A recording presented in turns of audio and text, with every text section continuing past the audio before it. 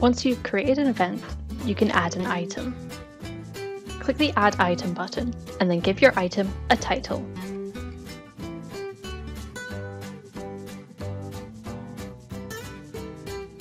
Provide some content for your item and then click Create. Here you can edit the title and the content again if you need to. Your changes will be tracked. As you scroll down, you can select whether this is an evaluative statement. You can choose whether it's a strength, an area of improvement, or if it's good practice. You can choose one or more of these depending on the item. You can then add college priority tags. You can choose one or more of these depending on your item. More information on what is included in each of these tags will be available within the training package.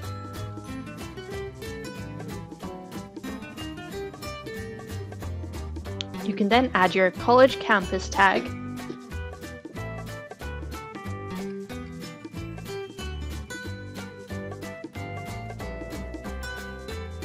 If required, you can add a further education or higher education tag.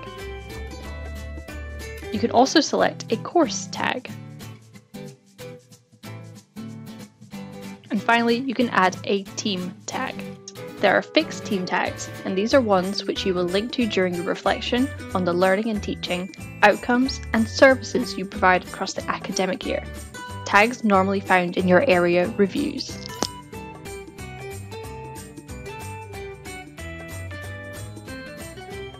You can then scroll up the page to add any supporting evidence like attachments or links. You can browse your computer for attachments and attach files.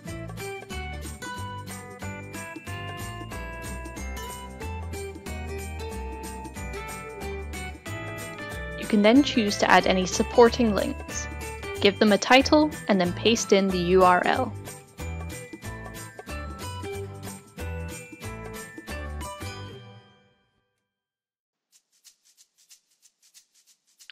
Finally, you can add someone to be notified of this item.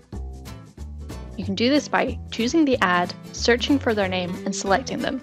This member of staff will then be notified that there is an item that they need to attend to. They will get the notification pop up in the bottom of the screen.